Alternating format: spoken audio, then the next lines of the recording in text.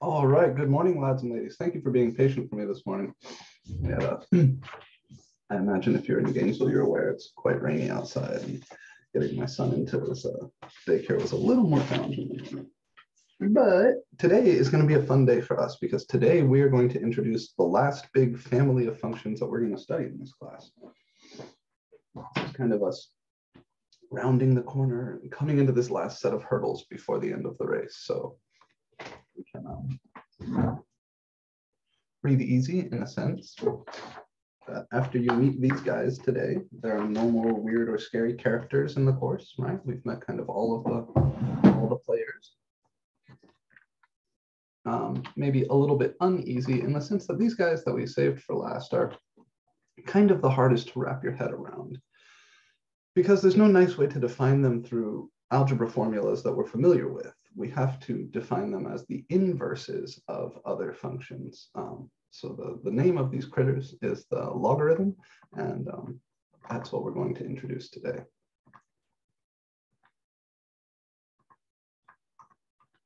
I did want to kind of take a little poll or a survey because I haven't had time to check this morning, but I'd like to see. Well, let's go ahead and do the title card, and then we'll do that. Sure, I'd be happy to. Yeah, and actually, Tyson, the poll I want to take is related to that. So let's go ahead and do this. This is MAC1105, MAC1105, section 015, which is college algebra.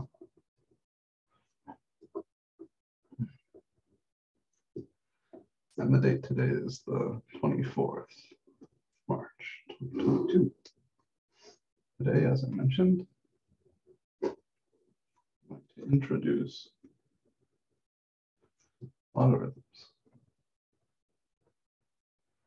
But first, I want to take a little poll to see how you guys are doing with the homework set. So let me.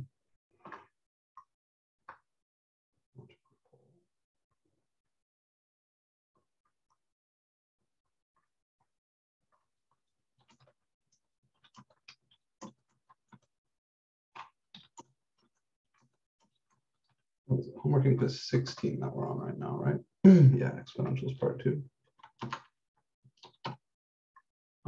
And this is just, no.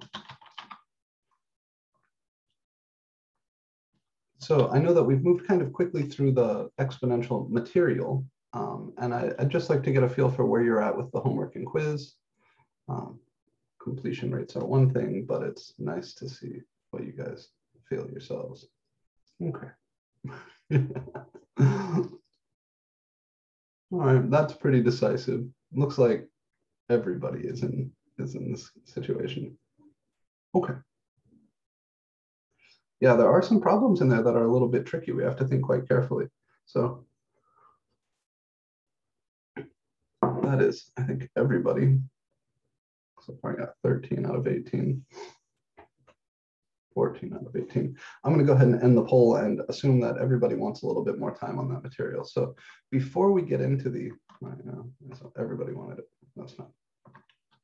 So before we get into the logarithm stuff,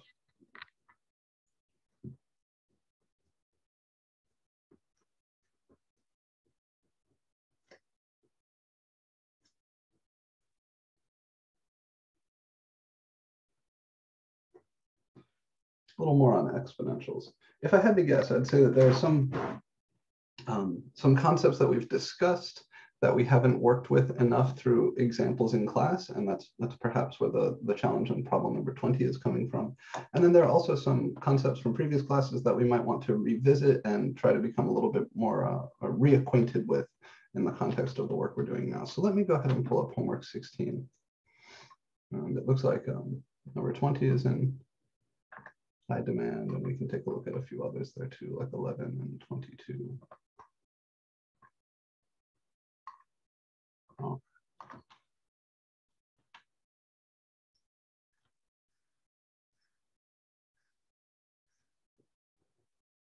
Okay. So number 11, we're told that we have 300 grams of some unknown radioactive substance that's decaying according to this function. You remember is that Euler's number, that 2.7-ish number. And So this is an exponential function that tells you how quickly the radioactive substance is decaying, how quickly it's going away. They say t is measured in years, and they ask how long before half of the original amount is gone. All right. So let me write down this function. This is homework 16, number 20.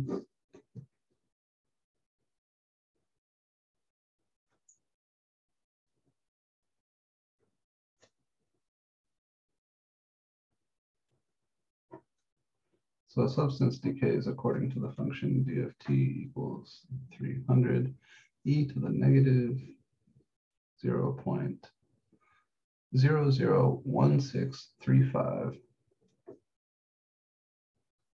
t. And they want to know how long until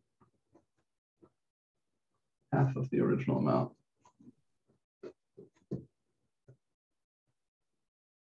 remains. So there's sort of two parts to this. The first little bit requires a smidge of interpretation. They want to know how long until half of the substance remains. Well, in order to know how much that is, I have to know how much we're starting with. So how much of this stuff did we start with?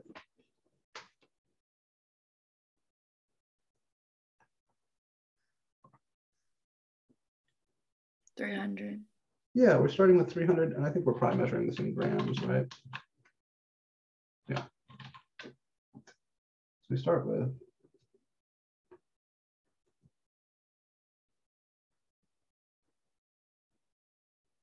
so half remaining.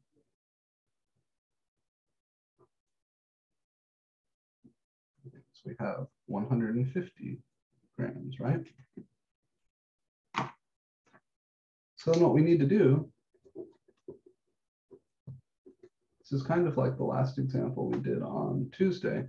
We need to solve the equation d of t equals 150, where d of t is this function here. And because at this point we don't have logarithms, the only approach which will work is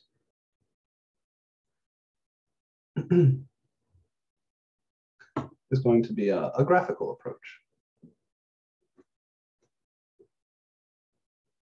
So let me go ahead and plug in this function for d of t. That's 300 times e to the negative 0.001635 t equals 150. Everybody comfortable with how we know to set up this equation?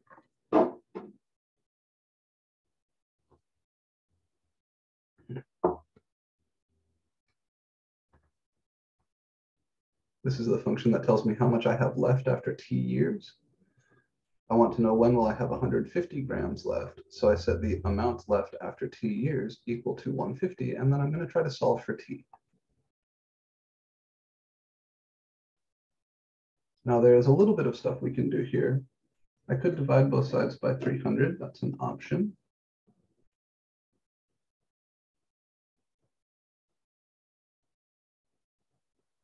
$150 divided by 300 is 1/2.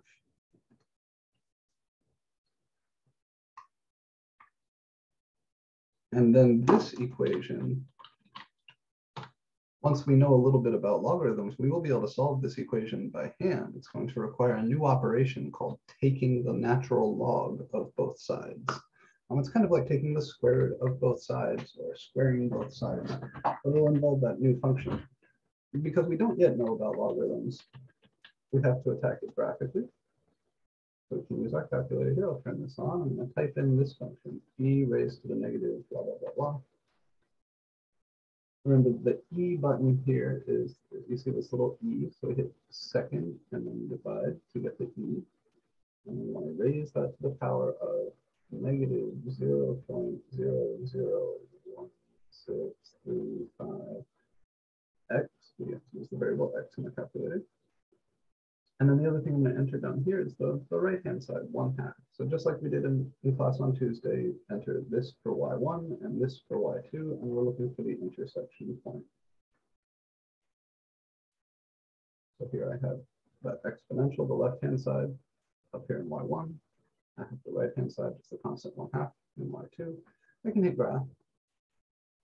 And odds are I won't be able to see much because the window settings here, this exponential is decaying very slowly. So on this scale, I got nothing. Remember that exponentials are always positive. So my y min, I can set that to like 0 or -1 without any harm. I'm trying to figure out where this thing is equal to positive 1/2, which is a pretty small number, way smaller than 10. So let me change the y max to like 5 or maybe even like 4, because I want to be able to discern numbers of the size 1/2-ish on the y-axis. X values, I'm not really interested in negative values for the time here, so let me just make that 1. And let me jump this up to like 100, because this exponential is going to decay very, very slowly, because this power is very, very small. So now when we draw our graph, hopefully we can see a little bit more what's going on. Still incredibly slow decay. And you see that if these two are going to hit, it's going to be somewhere way off to the right. So let's open this up, like -100 to 1,000 or something like that.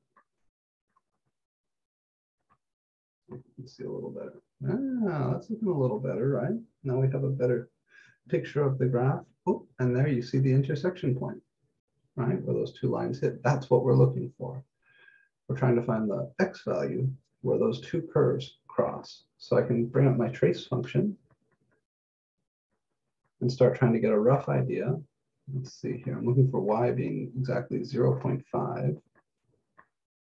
So somewhere between these guys, somewhere between 414 and 426, we're going to have this change.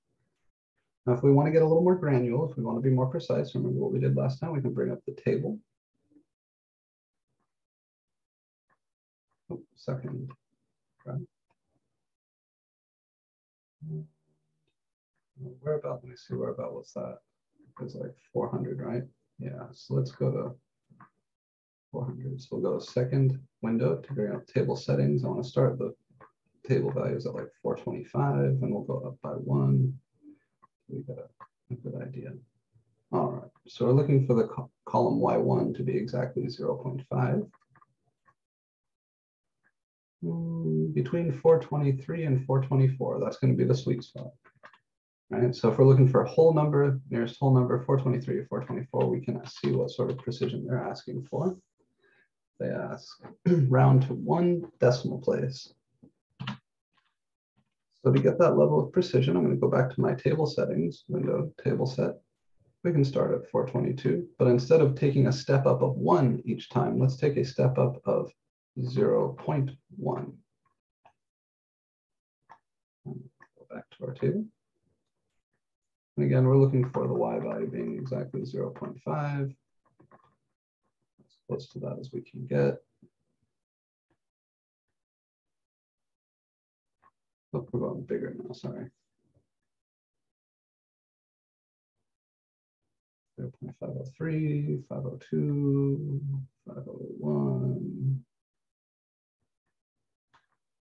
All right, so looks like 423.9 is going to be the one that gets us closest here. Very good, right?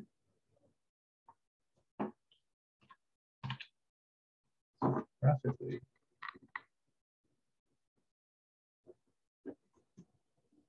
Or from the table.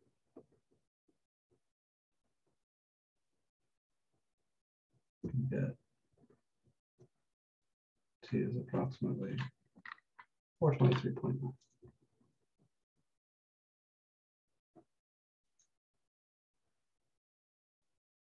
Now we will have the ability to solve these better, right? More exactly soon. But the purpose of these problems is to get you to a place where you're comfortable setting up and understanding these equations and to practice a little bit working with the graphing calculator and the table function. So don't be shy about doing it. Questions on how we solve, oh, sorry, this is number 11, not number 20. Questions on homework 16, number 11?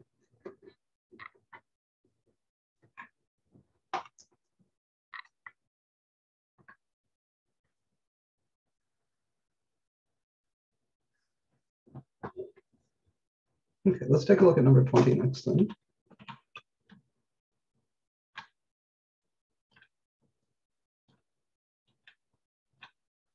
All right, so for each nominal exponential growth of decay described below, find the effective annual growth rate and express it as a percentage rounded to 1 decimal place. So here we're looking for growth rates, right? And that was that thing that we defined last time. There are a few things in here. Each one is described using kind of different terminology. And I think one of these, the second one where they're talking about shrinking at a continuous rate, I thought we had pulled these out. So I'll have to define that for you guys. I'm sorry. Let's do this. So find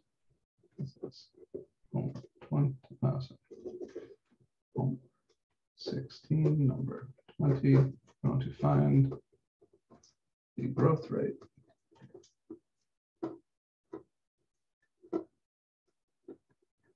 for each. Part A, we're told that this quantity is modeled by the function a of t equals 1.07 to t. In part B, we're told that this is a quantity shrinking with the continuous rate. Yeah, the college algebra, the MAC1105 committee had a big argument about whether or not to keep this stuff in the course, and we decided not to, but it looks like they didn't pull it. 31% per year.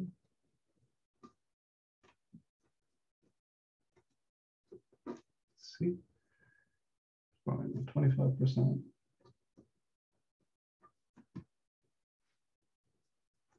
Monthly.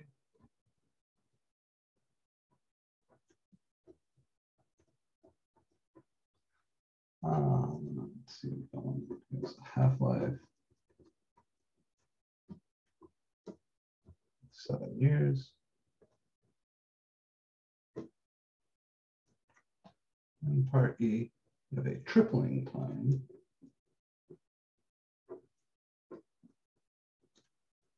Of 8 years. So this is for the most part a good question. In each case, we're just trying to find the growth rate. That's the number little r that we introduced in class on Tuesday. So remember the growth rate. This is what you get when you write your function in the form, something like f of x equals c times 1 plus r to the x. R is the growth rate. And when people ask for an effective annual interest rate, it's the same thing as a growth rate. Let's start with part A here. I'm given the function a of t equals 1.07 to the t. I want to kind of try to understand that as a function like this. Let's say of all these, this is the most straightforward. So I can write 1.07 as 1 plus 0.07. So this is 1 plus 0.07 to the t. So r is 0.07, which is 7%. So that is our growth rate here.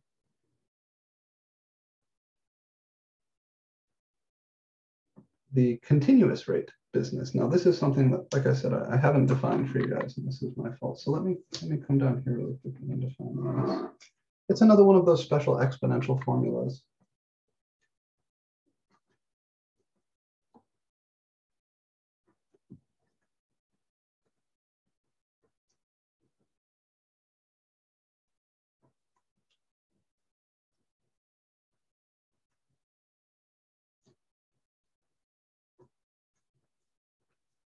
So if you have a quantity initially measuring C that grows or decays at the continuous rate R, then this is modeled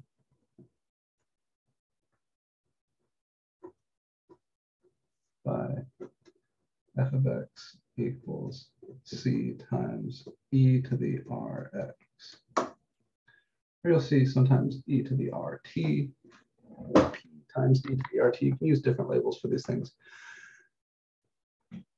The meaning behind continuous rate is that it's almost like continuously compounded interest. The idea is that at every moment in time, if you check in and ask what is the relative growth rate, it will come out to R. It's a calculus thing, and that's why it really doesn't belong in this class. But for whatever reason, they've decided to leave it in the homework set. So what we need to do is use this function and then try to rewrite it in a form where we can see what the regular growth rate is.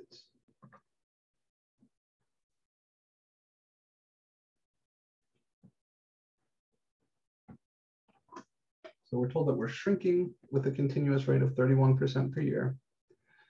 That means that this R is going to be negative 31% or negative 0.31. So the function here. We don't know what the original amount of the quantity is, so I'll just leave it as C. But then since we are shrinking at the continuous rate of 31%, this would be negative 0.31 times X.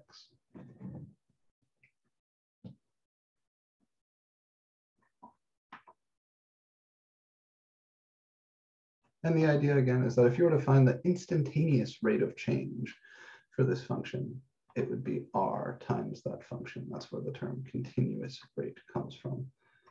But for now, just think of it as a clue, right? When you see continuous rate, you know we got to use this recipe. The challenge is now to find the regular growth rate for this function, right? To write this function in the form C times 1 plus R to the X. This is, for all of these problems, this is the key.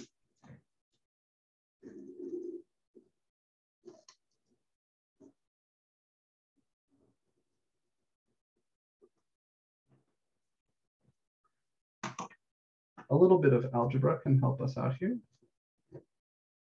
E to the something times X is the same as E to that something all raised to the X. This is one of our rules for exponents, right? That A to the B times C is the same as A to the B all to the power C. That algebra rule.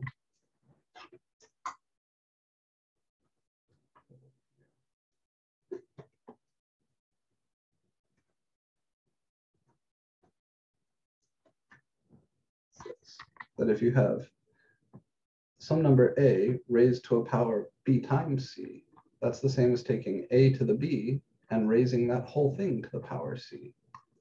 So E to the negative 0.31 times X is the same as E to the negative 0.31 all raised to the X. The reason I want to do this is because this number here is going to be my 1 plus R, right? You see C times da-da-da to the X, C times da-da-da to the X. So if I can then find this number, get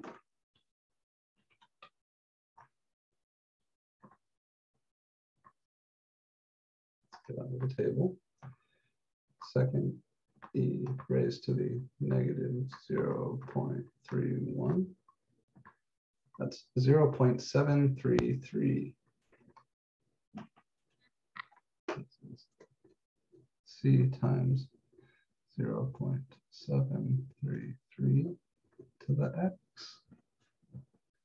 And then the question is, this is 1 plus what? How do I write 0.733 as 1 plus something? Well, this is like, 0.27 less than 1, right? So you can subtract this from 1. You get this, 0.26. So this is the same as, I'll bring it over here. This is the same as C times 1 minus 0.266. I guess if we're rounding 267 to the X. So here, R is negative 0.267 or 26.7%. I should put a negative here.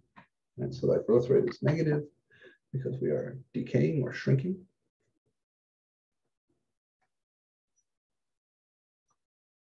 Does everybody follow these steps?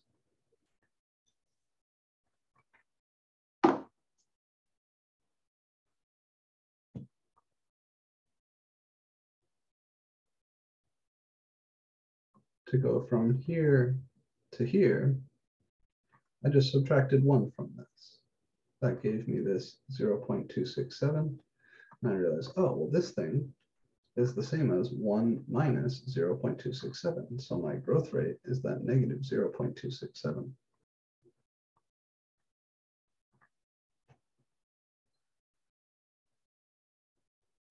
And they get the percent, you're multiplying that number, the 0.267 by 100, right? Correct. Yep. Yeah, you can think of it as multiplying by 100 or skipping the decimal point over 2. I think for the rest of these, I'll move on to a separate sheet. I don't want to clutter this anymore. It's getting a little bit crowded here. Other questions on part B then?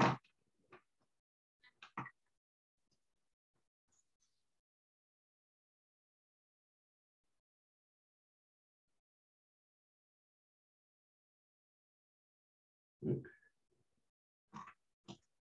So here, if I have some quantity that is growing at a rate of 25% compounded monthly, here we have to use that compound interest formula, right? It's P times 1 plus R over N raised to the NT. So they told us that the rate here, the compound interest rate, is 25%, and that we're compounding monthly. Remember, in this formula, P is the principal, R is the interest rate, N is the weird one. This is the number of compoundings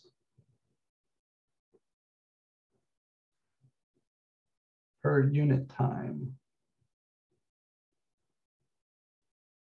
which is usually per year. Because usually in these contexts, we measure time in years. And T is the time, usually in years. So just like the last one, they didn't tell me the initial amount, but that doesn't matter because we're just trying to find the growth rate. So here they didn't tell me the principal P, but they told me all the stuff I need to structure this thing. So A of T here would be P times 1 plus 0.25, that's that 25% written as a decimal, divided by N. We're compounding monthly here, and we're measuring time in years. So that means every year we're compounding 12 times. So N is 12 raised to the N, which is 12 times T.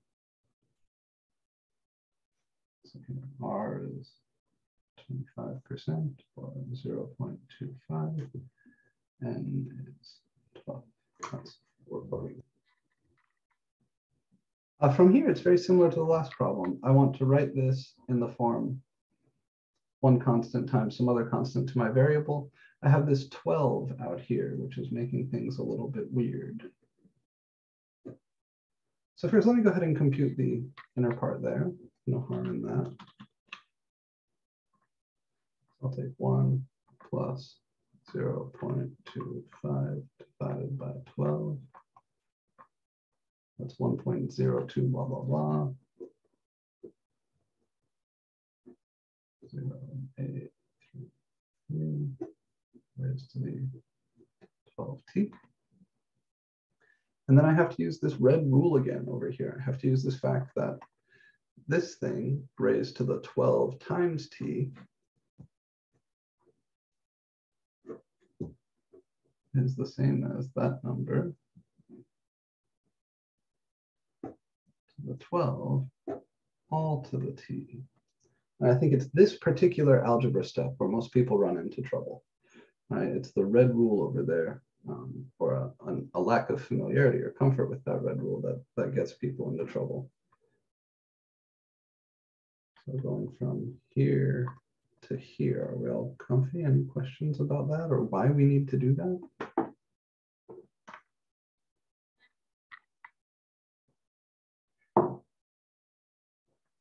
remember to figure out the growth rate, we need to write our function in this form. Just some constant times some other stuff raised to the x. So I have to get rid of that 12. To get rid of this 12, I have to have my power just being the variable x or t or whatever. And this is the way we do it. So now if I take that number and raise it to the 12th power, I get 1.28073-ish.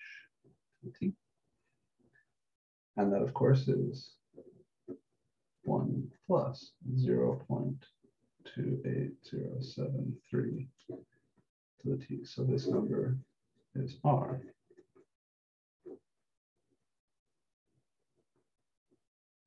So that would be 28.073%.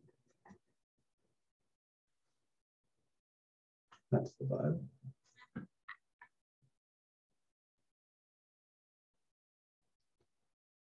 Another name for this growth rate is the effective interest rate, right? Growth rate and effective interest rate are the same thing.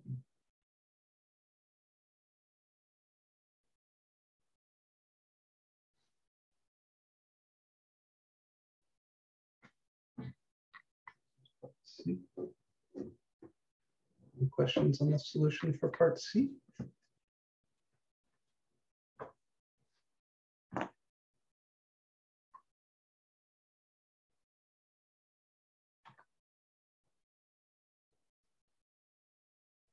Okay, let's try part D. So part D, we're told we've got some quantity with a half-life of 7 years.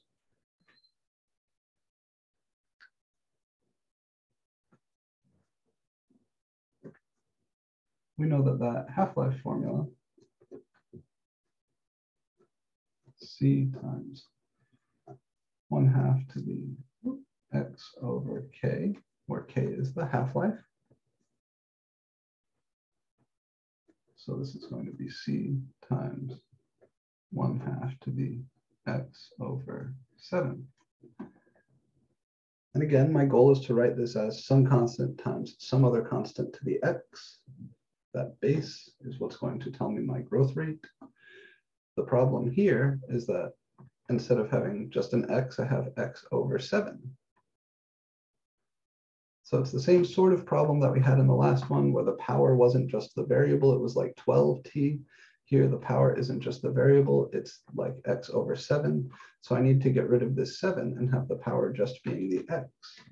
Then I can read off my growth rate. And the thing that saves the day is that same algebra rule. Let's see. So make a quick observation here. X over 7 is the same as 1/7 times x. So this is the same as 2 to the 1/7, or sorry, 1/2 to the 1/7, all to the x, like this. 1/2 to the this times this is 1/2 to the 1/7, all to the x. And then I can compute 1/2 to the 7.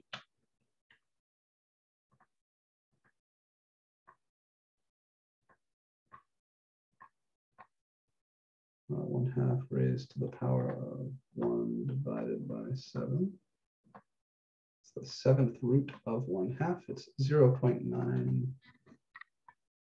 C times 0.9057 all to the x. And then now we've done a few of these together. Somebody tell me, how do I find the growth or decay rate here? We've done all this algebra. What's the last bit of work we need to do? You'll subtract 0.9075 and times 7 to 1. Yeah, I can take 1 from this, and I get negative 0.0942, blah, blah, blah, blah. So this is the same as C times 1 minus 0.09428, say. So now R is this number. it's negative.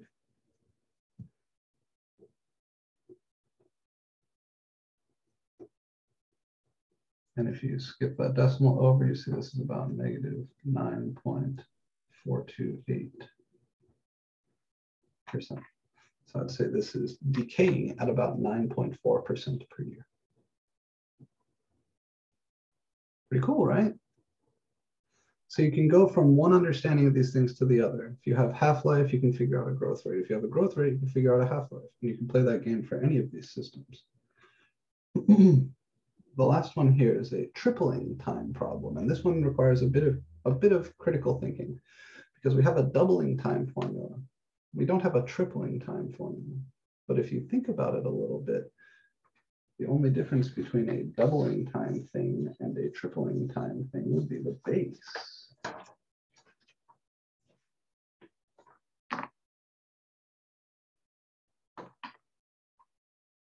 So for part E,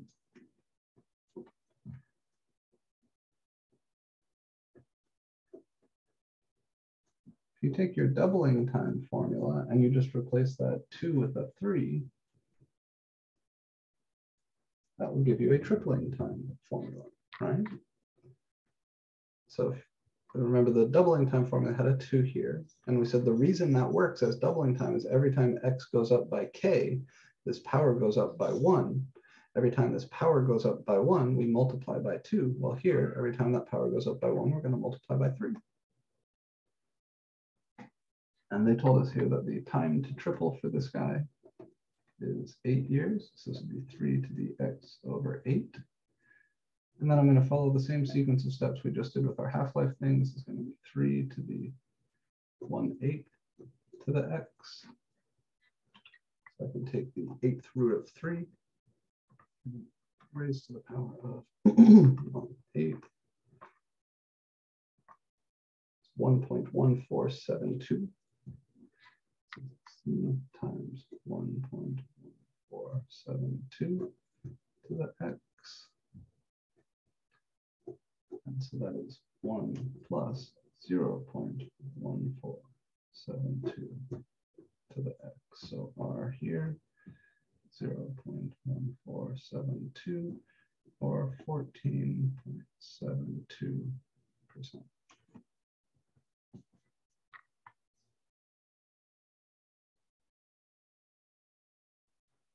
These are fun problems, and I don't mind telling you that things of this nature have a tendency to show up on the final exam in this class, where you're given an exponential function in one form, like as a half-life doubling time or interest problem, and you're asked to find the growth rate or the growth factor. Everybody remembers what growth factors are, right? The growth rate here is this number, the 0.1472. The growth factor is just the base in this simplified version, the 1.1472. So it is not uncommon on the final exam in 1105 to see something like this. And with that in mind, is there anything that you guys would like to look at more carefully here?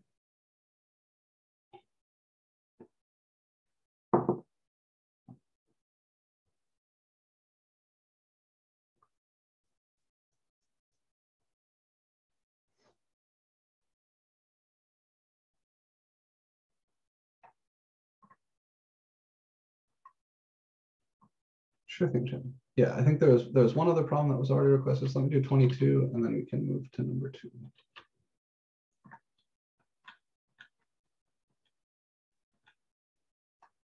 This is a bit of a tough one.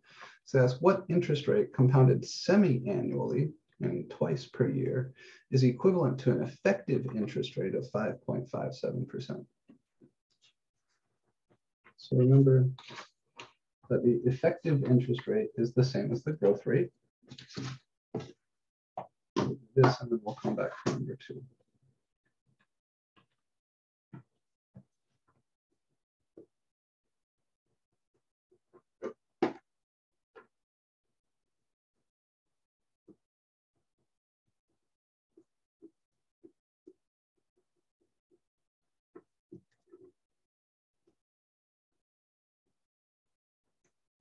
A lot of double letters semi-annually. What interest rate compounded semi-annually is equivalent to an effective rate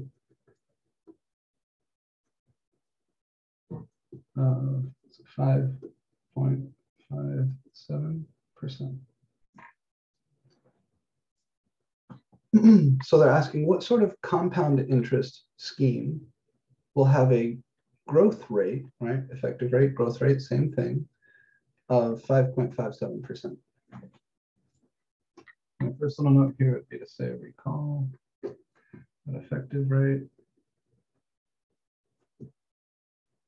is the same as the growth rate.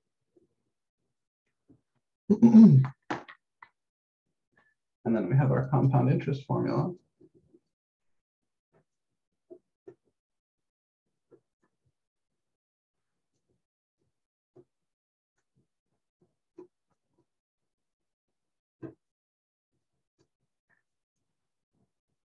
If we're compounding semi-annually,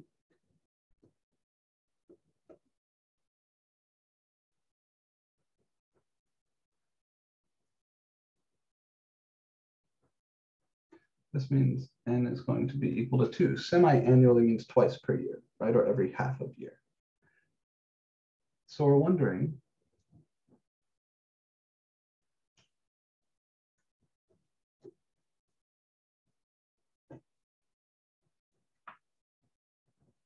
how do I get this thing to have an effective rate of 5.57%? So in other words, I'm wondering, how do I make the growth rate for this? So the question is, what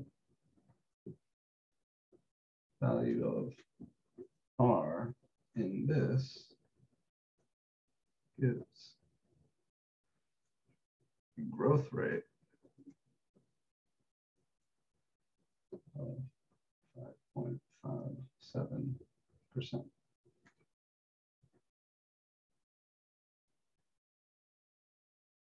Well, let's calculate the growth rate.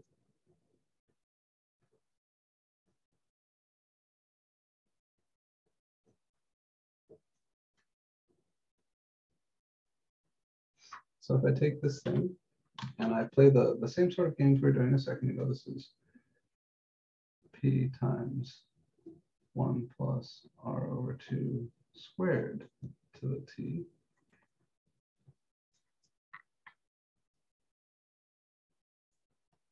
And I want this thing, right? This is the piece that would give me my growth rate.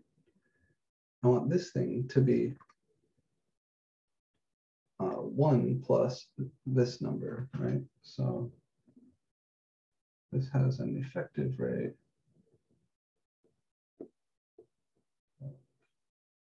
of 5.57% if the inside here, 1 plus R over 2 squared, is equal to 1 plus this thing as a decimal, 0.0557.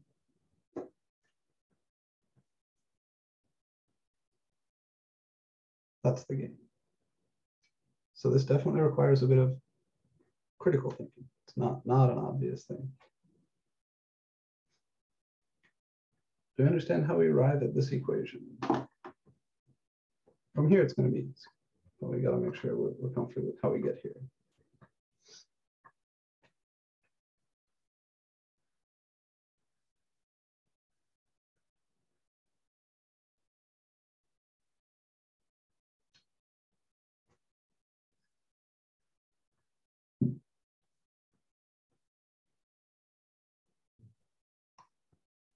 Just making sure if it would be asking for the decay rate instead of the 1 plus the 0.0557, it would be minus, right?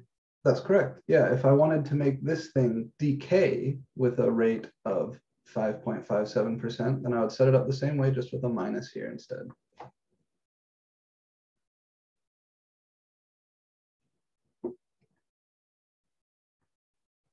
That's a nice question.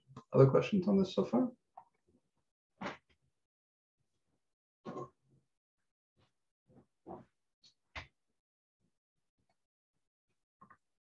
Okay, then how do I solve this equation?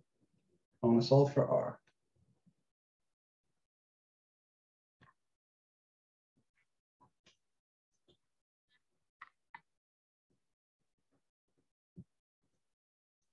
I can definitely add these, right? This is 1.0557. How would I solve such a thing for the number r?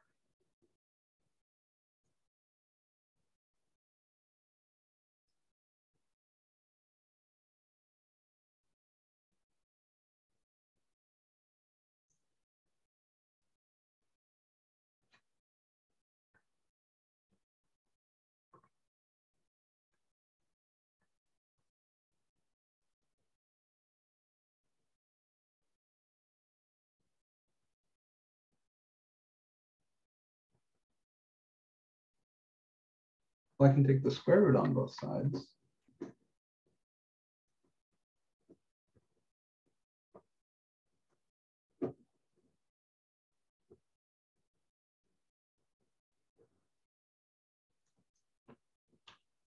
Normally when we take square roots, we get a plus and a minus here, but I know I'm just interested in the positive solution. I'm thinking of this as a growing interest rate. So let's go ahead and take that square root.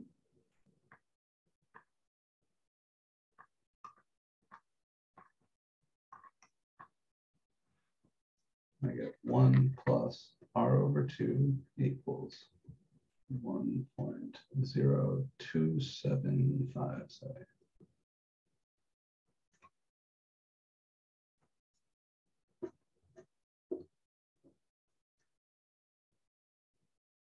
And then I can subtract 1.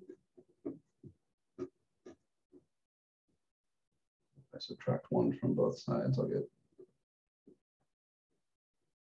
r over 2 equals 0.0275.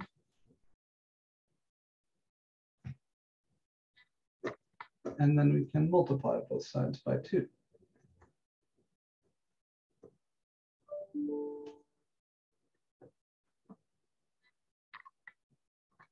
Multiplied by 2.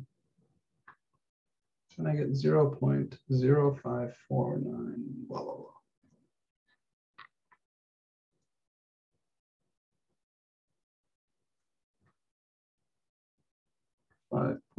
.49%. So if we're going to try and get the same effective rate of 5.57% from a compound interest system where we're compounding twice per year, semi-annually, then the interest rate in the compound interest system would have to be 5.49%. A little lower because compounding increases the rate at which things go. Pretty cool, right?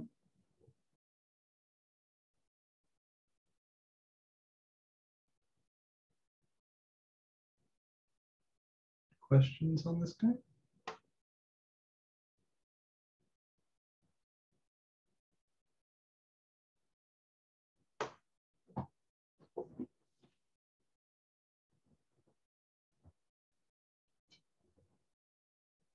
Okay, the last one that was requested was number 2. Let's take a quick peek at number 2, and then I'll sort of get you ready to talk about logarithms. It seems like we needed this time today to focus a little more on exponentials, and that's fine. We're on schedule. So I say find a formula for the exponential passing through these points.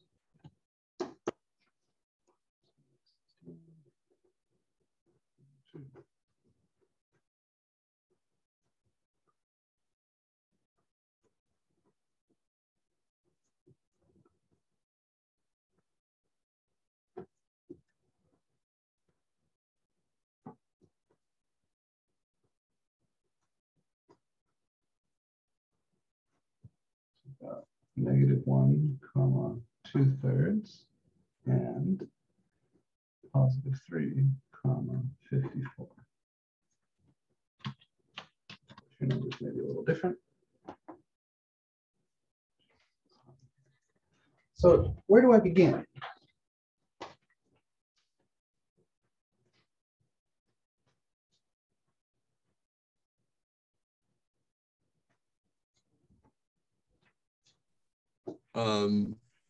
You have to plug in the x and the y in the equation.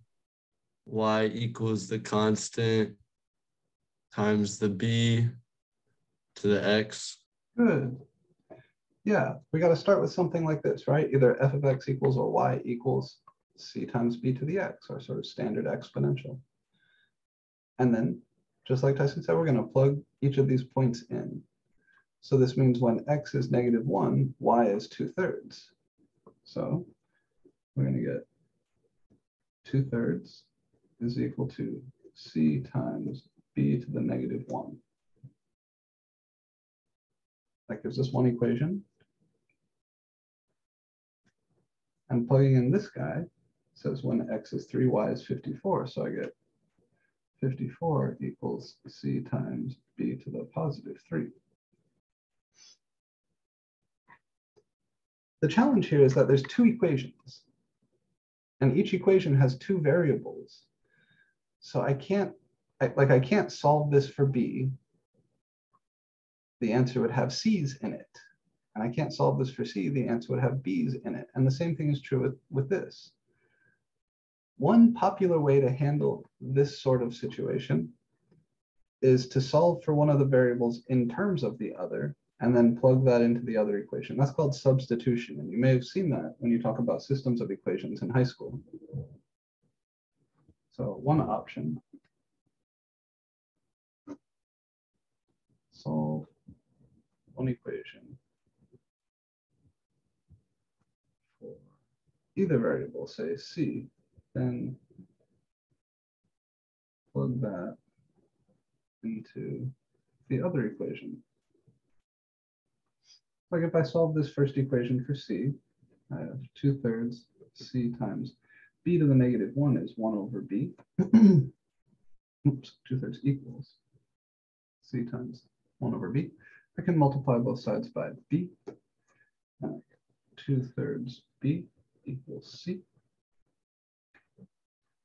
And if I plug that in for c and the other guy,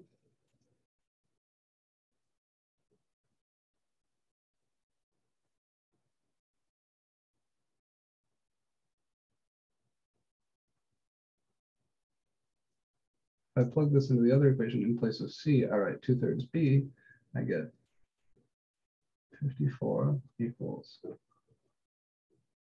2/3 b times b cubed. Now this only has one variable in it, b. Now I can solve that for b. Let's first clean it up a little bit. This is 54 equals 2/3 times b cubed is b to the 4th. I can multiply both sides by 3/2. No sense, no harm in using a calculator here. So 54 times 3, 2, 81. 81 equals b to the 4. And then we can take the 4th root on both sides. And the 4th root of 81 is 3. Then we could take this number, so we know b is 3, and plug it back in here to get c.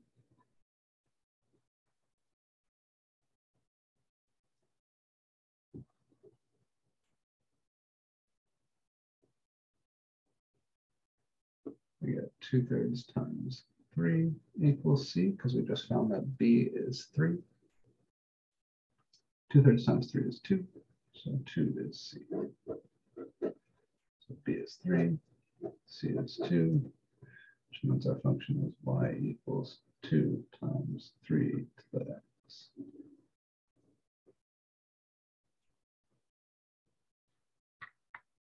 Now I call this option 1 because there is another option. You could, if you don't want to do all of this substituting, divide this whole equation by this whole equation, or divide this whole equation by this whole equation.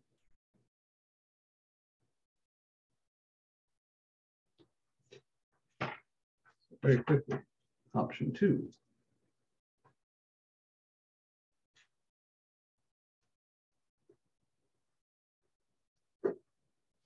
We take 54 divided by 2/3 equals CB cubed divided by CB to the negative 1.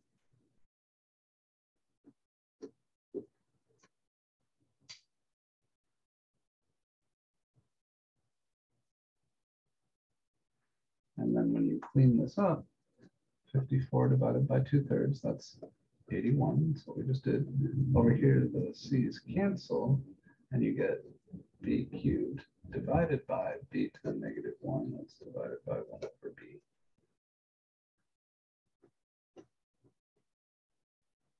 And then flipping and multiplying by the 1 over B, you get 81 equals B to the 4. So 3 is equal to B. And then you take this and you plug it back into either one of those equations, and then again, you'll get C is 2.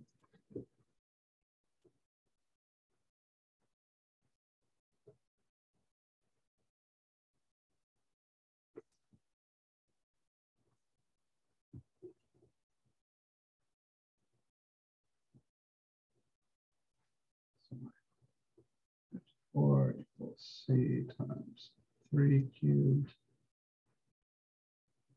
54 equals 27C, and dividing both sides by 27, you get 2 equals. I'm a fan of option 2 here. I think it's like quick and really clever, but the more general approach is the first one. So if that's what you prefer, or that's what makes sense to you, don't be shy. There's nothing wrong with the substitution approach.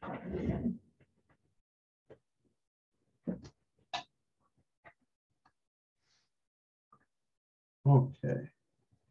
Yeah, sure. Here's option 1.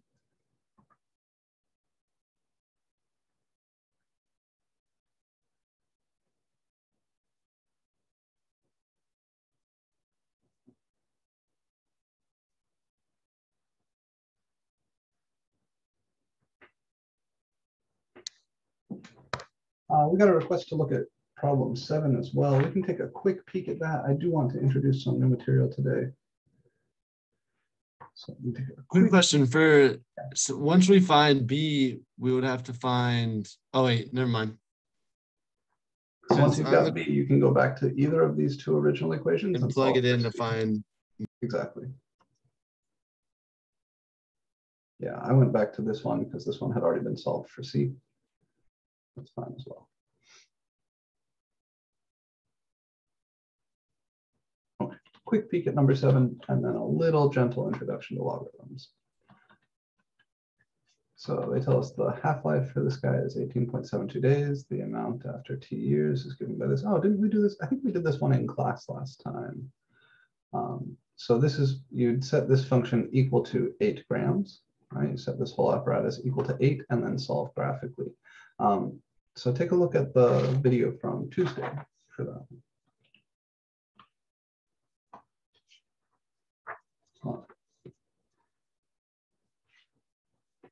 I suppose it won't hurt to take a quick second here. So number 7, I won't write it down, but we'll take a quick look. So they gave us this function for the amount after t years, and they told us they want to know when there's going to be 8 grams left. So just like the very first problem we did here today, I'm going to come in here, and for y1, I will type that function 10 times parentheses 0.5 raised to the power of x divided by 18.72. And then down here, I just type 8. So I want to know when this function will be equal to 8. Probably have to play with our window settings. Yeah, definitely.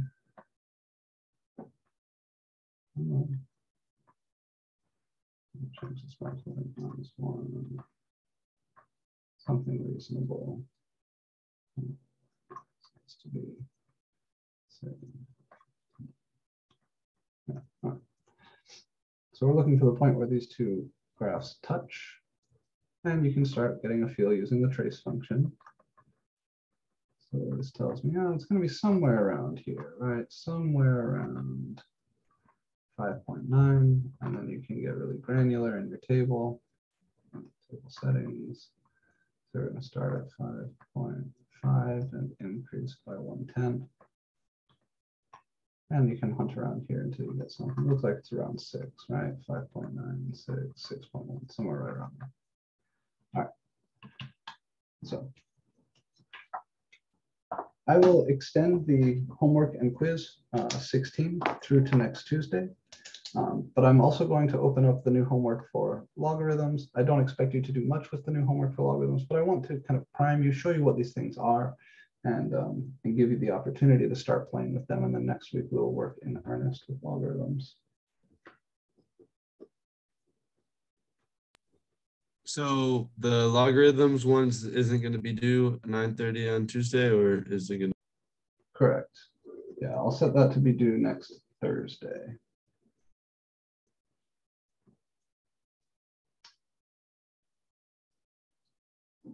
I like to begin talking about logs with a question, right? How could we solve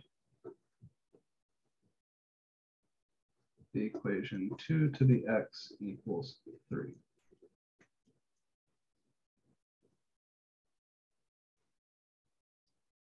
Is there even a solution?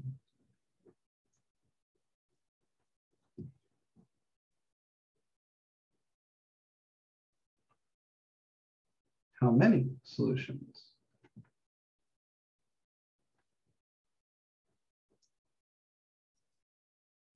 And then, can we write down?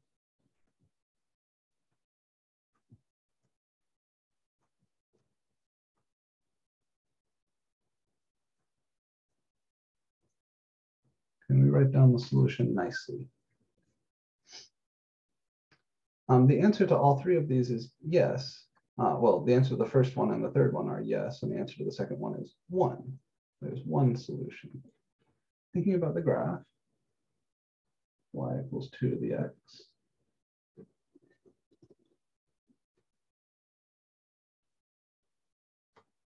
That is a growing exponential. So that is a graph that looks like this. Horizontal asymptote y equals 0 over there. This point is 0, 1. When x is equal to 1, you know y is equal to 2. When x is equal to 2, we know that y is equal to 4. And 3, of course, is right here. So there's 1, 2. There's 2, 4.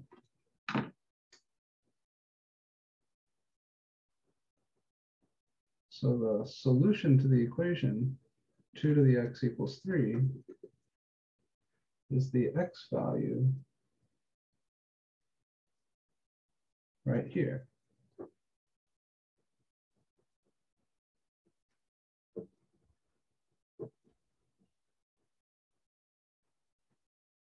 So it does exist.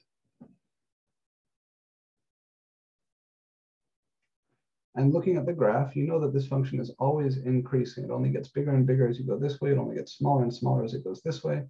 So this guy is never going to curve back around and hit this line again. So you can say that there's only one solution. And the question of, can we write down the solution nicely? That's the challenging one. If we play the game with the calculator,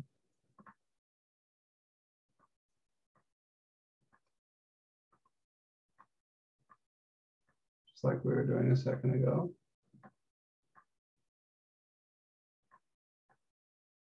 start at 0, increase by 110. Then you'll see those outputs will get close to 3. Oh, there it is. I already went past it right here. So between 1.5 and 1.6, right, we go from having output 2.82 to output 3.03. So somewhere between 1.5 and 1.6 is the solution. From the calculator.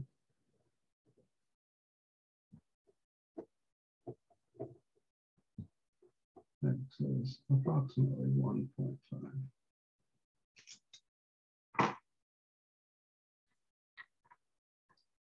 The challenge here is that we don't have any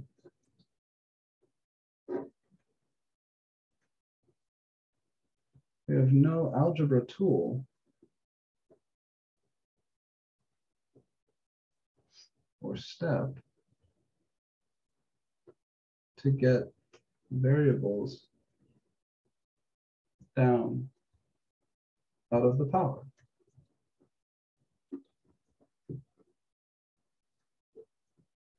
Or exponent. All right, so in the equation 2 to the x equals 3, I want to solve for x, which means I need to do something that'll get this x down out of the exponent so I can solve for it, because I can't solve for it while it's trapped up here. That tool is going to be a logarithm. So this is where we define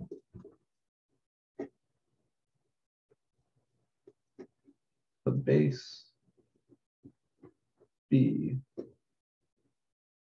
logarithm of x.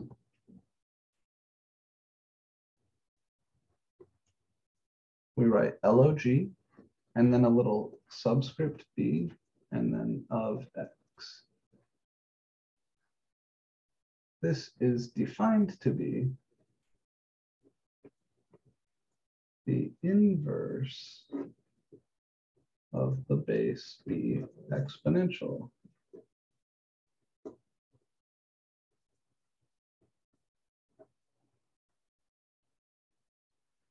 In other words, if f of x is just b to the x, then f inverse of x, in the sense that we talked about inverse functions, is log base b of x. And over the coming week, we're going to study all sorts of properties of these logarithms. Unfortunately, this thing doesn't, it's not like a power or a square root or anything that we've seen before, polynomial, rational function, it's its own thing. And this log, it's like a box. It's very hard to get into or out of. So what we need to do is come to understand the algebra properties of the log by thinking about algebra properties of the exponential, and then how inverse functions are related to the original function. The first thing, you know that if you compose functions with their inverse, you should just get x. This was how we defined the concept of an inverse, right? If you start with x, do f to it, then do f inverse to that. These two should cancel each other out and just leave you with what you started with. Well, here what that means is that if you plug the exponential b to the x into the base b log, then what you should get out is just x. So these guys somehow cancel to just give you x. And composing in the other order, f of f inverse of x, we know this should also simplify to x from the definition of the inverse. This means that b raised to the power of the base b log of x is just going to come out to x. And this is one way to define the logarithm.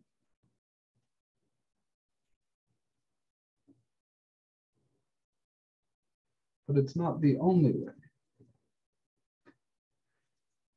This, however, is what's going to allow us to solve equations like this.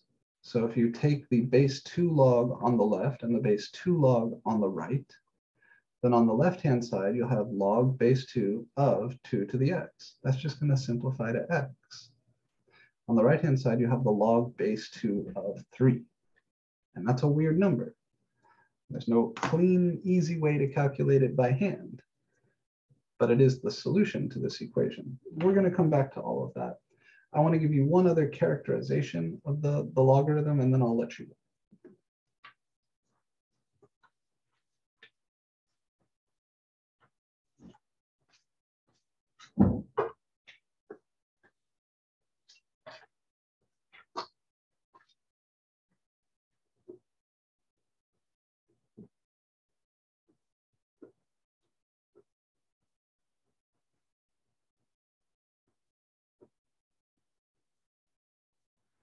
if you say that the base b log of x is equal to y, this is the same thing as saying b to the y is equal to x. In other words,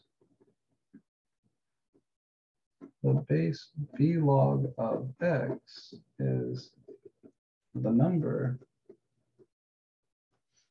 to which you must raise b in order to get x.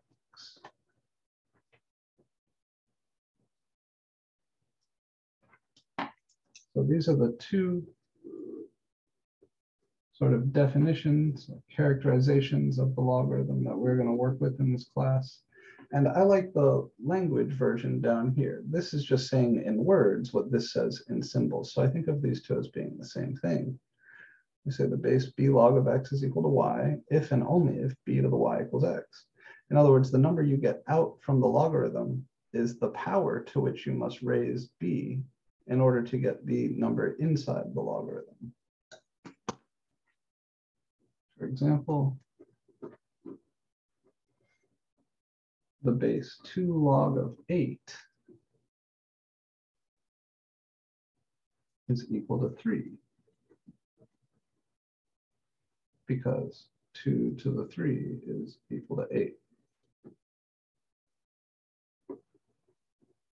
The base 3 log of 1/9 is -2